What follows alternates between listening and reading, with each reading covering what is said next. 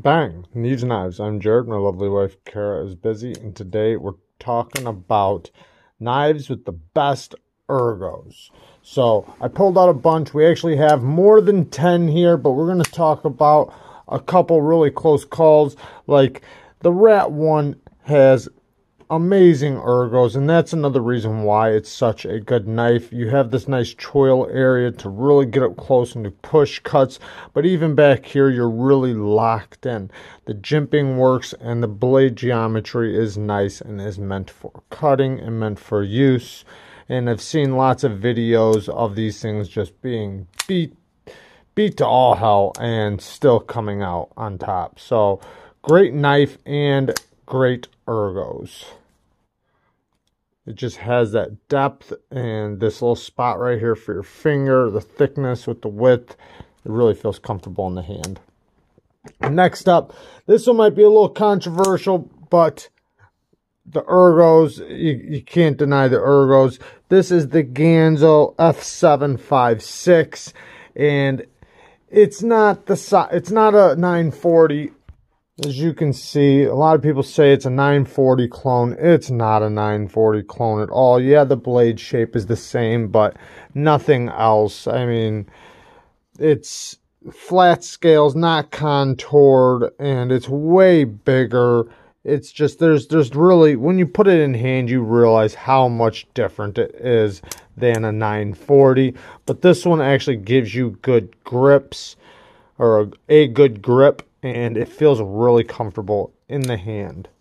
Now, what makes ergos so good is that with good ergos gets great leverage. With good leverage makes a knife cut better. You can have two different knives, one with great blade geometry that doesn't feel good in your hand and it just doesn't cut good, versus another knife that has bad blade geometry but it cuts great because you have good ergos, because you have good leverage in the hand. So ergos are very, very important when you are using your knife. Now, let's get into some knives. So this one right here isn't the best, but for a small knife, the Kaiser Rogue has a very neutral grip with the thick and the depth. It does feel good in the hand. It's not the best. I'm not saying this is the best ergos, so this one's definitely not on the list, but it is very close, especially for the size of the knife it is. It's like a utility blade on steroids, and it is a great example of good ergos for a medium to small size knife.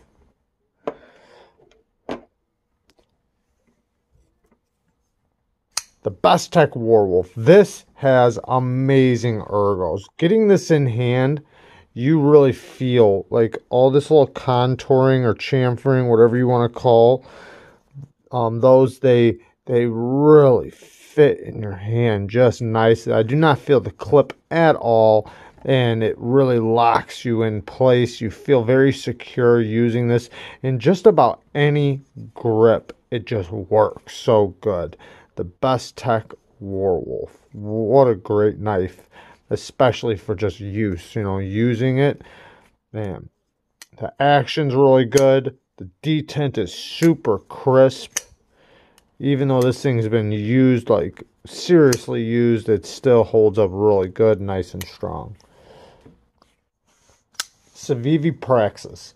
This knife is one of the best Civivi. I mean, Civivi makes a lot of knives, and this is one of their older models, but this knife is amazing. And for ergos, you see how it has like the taper where it goes from thinner here to a little bit thicker here, and even though it has the finger placement, your fingers can cover them without a problem if they do land on them. It doesn't get in your way whatsoever. And then you have a decent finger choil to really creep up for push cuts or whatever. And it just has a great placement for fingers, and just the width and the depth, is really nice in the hand.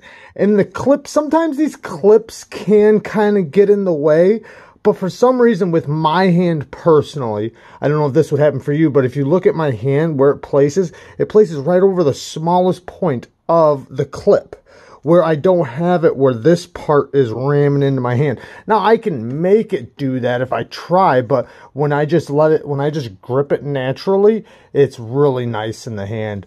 And yeah, what a great knife this is.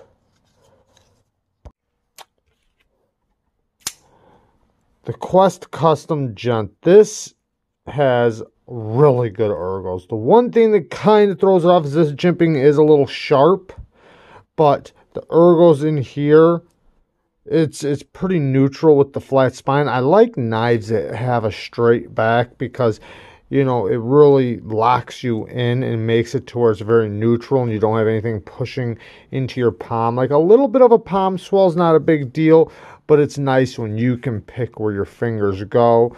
And this Quest Custom Gent, it has amazing ergos.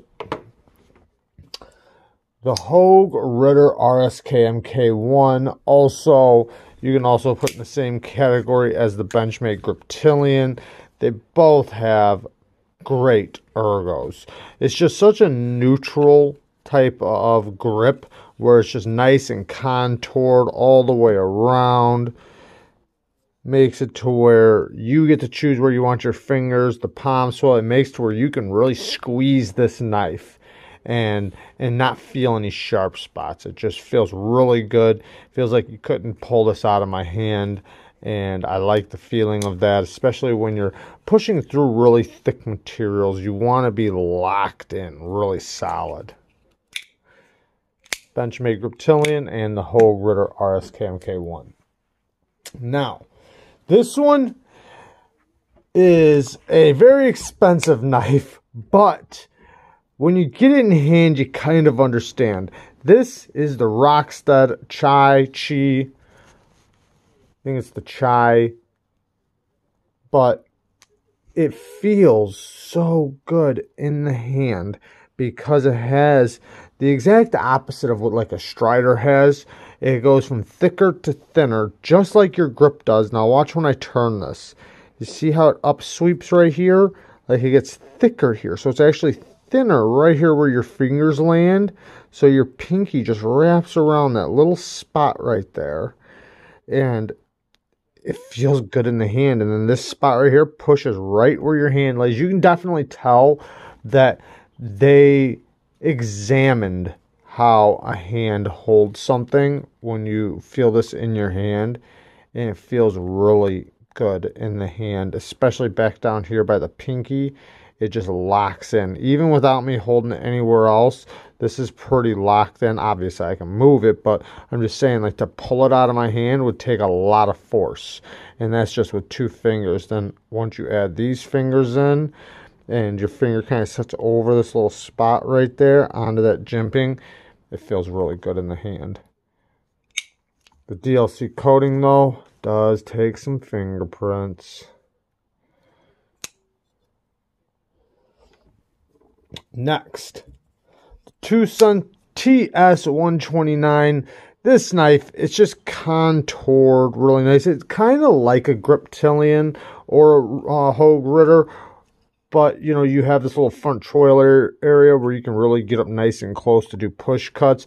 This grip right here is really nice, but then even back here, you know, you have the straight spine. Like I said, it's contoured. You have a little finger groove there, but it just fits really nicely in the hand. Feels really good. I like putting my finger right up there and kind of locking in with my middle finger. Feels really good. Even in the reverse grip, it's decent. Not as good as like this, but it's still decent. And yeah, great knife, great ergos. Another Twosun, the Twosun TS267, I think it is. I think it's the TS267. Now this knife is a little bit smaller. Not small, but it's the grip isn't a big area, but it has the width and the thickness right here where you really lock in place. Now taking advantage of this front finger choil area, you really lock in. It feels really good in the hand, and maybe not quite as good as some of the examples on this list, but this is still a great example of good ergos. The clip, I feel it a little bit, but not bad. The one complaint about the grip is I do feel this corner from time to time right there, but it's really not bad, and it's never annoyed me. But I do feel it though. But when I'm up here, I don't even feel it because now I'm past it, and it really locks you in place.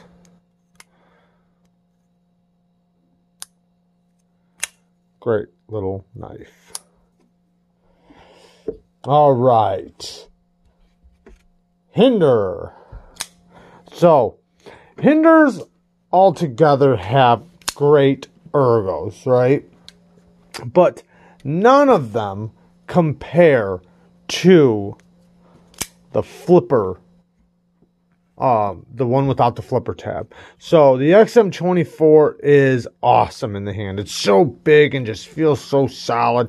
You can really get a good squeeze. Yeah, this is a little sharp down here, the pinky, but not that bad. It feels good in the hand. Now, when you get down to the XM18, you know, it's almost even. I don't know which one's better. They're both great in the hand. The other one's just a little bit bigger. But once you get rid of this flipper tab, oh, it's so nice. It's some of the best. Like, this is definitely one of the best ergos. And you guys know how I like taking advantage of a front choil area. That is so nice for push cuts or even, you know, just for slicing. But you don't even have to use that. Just creeping up right under here in this spot. It's so comfortable. This is really nice. The Hinder XM18 with the flipper delete. This one does have the fuller on it. And you know, it's weird that all the Hinders I have right now on loan and for gifts, and it's so weird how you can have two of the same exact model and they feel completely different, or the action. Like, I have a couple different XM24s, and on my bad lists, you know, because I do the good and the bad, are completely the opposite of each other, even though they're the same knife. That's crazy. But, you know, just shows you that there are differences even in the same model or same knife. Next up, the Spyderco Gale Bradley.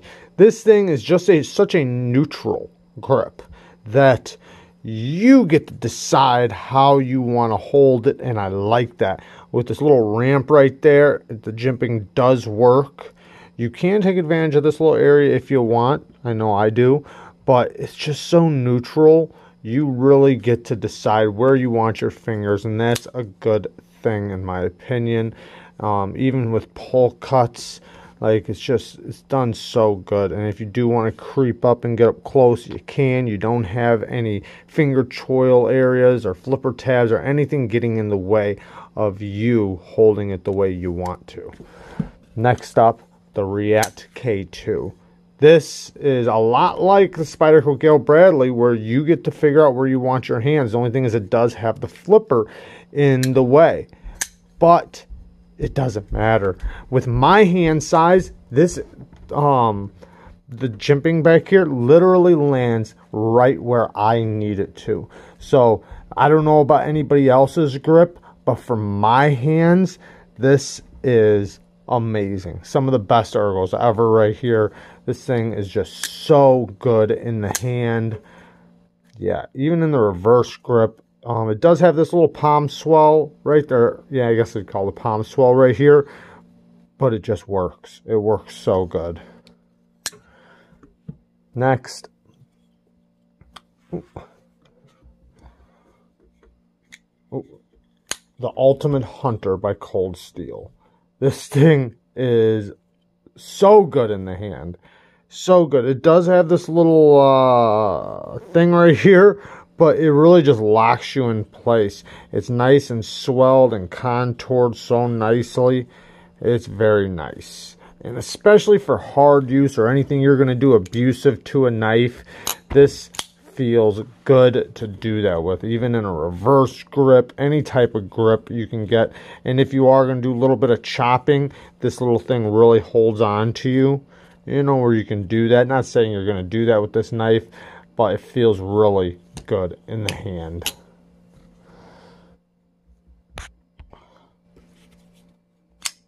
Spyderco Shaman. Yeah, I think most people know by now that the Shaman just has great ergos. When I first put my hands on it, I was kind of underimpressed because everybody had hyped it up, how great it was, how great it was. But then I started using it, and it really started making sense. You can get up so close to this to the blade to get good push cuts, and this finger choil area really locks you in with your middle finger right behind the secondary one. But since the spine is as straight as it is and has a little bit of taper right there, it really locks you into your palm, and this little bit of a swell right there is right where these two fingers land for me. So it feels really good in that grip. Now, even if I don't use the choil area, I still have plenty of grip to get a full grip. Now, if I squeeze it as hard as I can, yeah, there's, you know, the corners are smidgen. Not sharp, but I feel them. Just a little bit, just a tiny bit. But in all reality, this is almost as good as it gets for grips, especially with these amazing red micarta scales. Love it, love it, love it. It's nice and warm in the hand, and it just works. All right, now for the knife with the best ergos on the table, which I could have pulled out even more knives with great ergos. I really could have.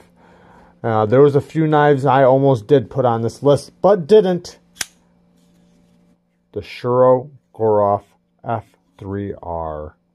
This knife has the best ergos I've ever felt on a knife. Maybe it's just my hands, but I don't even feel the clip at all, whatsoever. Not at all.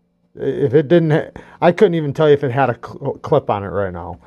And the jimping works. It is a flipper, so you do have the flipper tab, but it really doesn't get in the way. And man, you just lock in. It's contoured nicely, and it still has that same concept with the straight spine. Yeah, it swells a little bit in and out, and it does have this jimping right there, but man, does it just feel so good. It's just the perfect depth, thickness, and contouring. And you got a little bit of grip from the white carbon fiber. Even in the reverse grip, man, it's hard to beat this. I do have a couple knives out there right now that I don't have at my house. And remember, every time I do like top 10 lists, 20 lists, or best this, best that, I might not have all my knives, so I got to do what I have available for those videos. So there are a couple knives I would put on this list, like the Twosun TS223, or even the Twosun TS162. That has some of the best ergos out there.